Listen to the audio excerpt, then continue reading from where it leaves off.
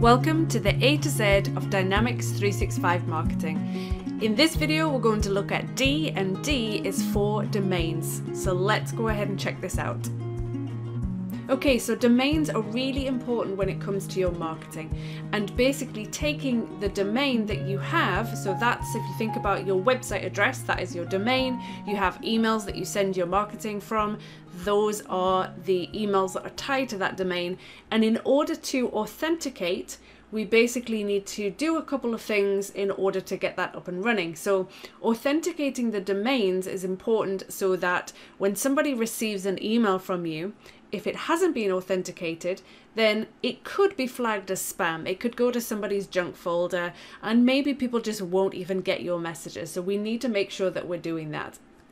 Okay, so it's also important because we need to tell your marketing environment that you actually own the domain that you say you own. So if we navigate to the settings area and then go to domain authentications, you'll have one already set up, and that is for the marketing domain that comes with your specific environment. That yes, you can have landing pages on a portal and so on. Most customers, most people that I've worked with are going to want to actually set up landing pages on their own website and actually embed those forms on that website. So what we need to do is we need to go ahead and add a new domain. So let's say that I want to put in the domain for the podcast that I do with my friend, fellow MVP, Lisa Crosby. I might want to put theuppodcast.com. So once I've put that in, I just need to go ahead and save this. Now, what's going to happen is we are going to get some information that we need to then put into our DNS area for that domain. So this is typically something that your website administrator would be able to do, and it's going to be things that they should probably already be aware of and understand. We've got two things. One is the ownership authentication key that's been generated, and then we have two things that are for email authentication keys, and that's for something called DKIM. So that's back to what I was saying before in terms of making sure that your emails are not flagged as spam or junk.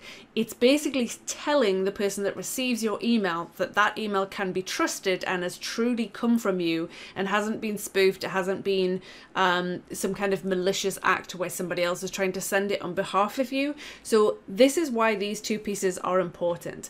Now, what needs to happen is the website administrator, or again, someone that has access to your DNS records, can take that and go ahead and set those up. So check with them in order to do this. What then has to happen is once those have been set up, you can come back in here and you can click this button at the top that says confirm. It basically then will say your DNS registration confirmation is complete. What's happening is it's going out to wherever your domain is actually set up and managed, and it's checking to see if that's accurate. We can then refresh, and then what you should see is that the ownership status has been confirmed and that the email status has been confirmed. So until you've done those things, you could confirm the ownership and not confirm the email status. But again, that is where you're going to run the risk of actually being your emails coming through as spam or junk, or potentially being blacklisted. So you need to make sure that you're doing it for both ownership and for email authentication.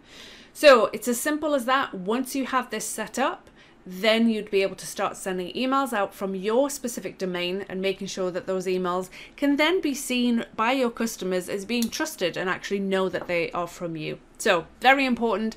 D is for domains.